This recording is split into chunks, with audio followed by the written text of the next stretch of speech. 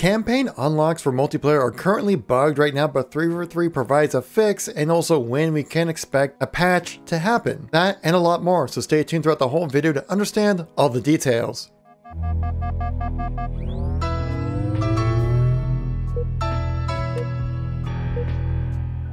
How's it going, Halo fans? Kevin here once again, giving you another news and informational video when it comes to Halo. Currently, there is a big issue with multiplayer unlocks not triggering within the campaign of Halo Infinite. 343 responds to this issue as well as provides known issues with this game as well. But when can we really expect these fixes to come in? It might not actually take that long. So if you guys like these news and informational kind of videos, make sure to tap that like button. Let me know you want to see some more content like this. If you want to stay up to date with everything going on with Halo Infinite, well, make sure you tap subscribe. So let's get right into the content here. Now, many people have been experiencing this issue, myself included, that being that the unlocks are not working. Now, there seems to be a specific thing that's going on, and 343 has nailed it down, saying when playing Halo Infinite's campaign offline or using quick resume, unlocks obtained via Mjolnir armor lockers will not appear in the customization menu. The team is working on a fix that will retroactively grant those unlocks when reconnecting to the internet. To reduce the chances of encountering this, before collecting armor lockers, close and relaunch the game if you have lost your internet connection or used quick resume. The upcoming fix will retroactively grant these unlocks, but this step will help ensure timely delivery. So it sounds like they pinned it down. There's a fix coming in the works, and when it does go live, I'll let you guys know on this channel for sure. Though it's very great to hear that they will be retroactively unlocked as well, because it's kind of a thing with these lockers that like once you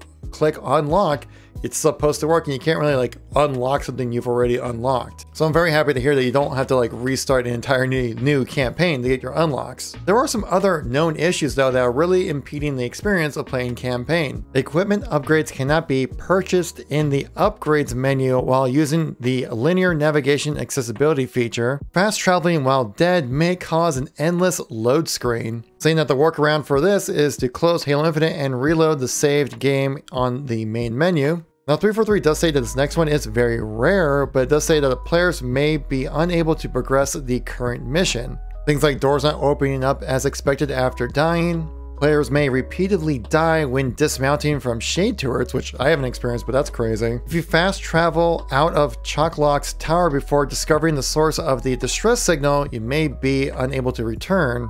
The bridge in the mission The Road may not extend if the player presses the bridge control button before all dialogue about it plays. Another accessibility error is saying the UI navigation may not read some collectible information when starting a mission. And those are all the known issues right now. They resolved a lot of issues as well with the update for December 8th, but with all things taken into consideration and how massive this campaign is, for those to be the issues with the campaign, kind of shows that like they did a really great job and that extra year really helped out with the development of Halo Infinite to make this game run as well as possible. Of course, that extra year didn't allow us to have campaign co-op and some other things tied with that, but you can see how that's all the error issues, like that's all of them. For how massive the world is, for how crazy large the campaign is, that's a pretty good feat, honestly. Especially with a game like Halo Infinite where it's never done developing, as it's a game for a service and a live service model that is just gonna constantly be getting new things, new updates, new fixes and things like that. So that's how you fix the issue with the campaign multiplayer unlocks not working.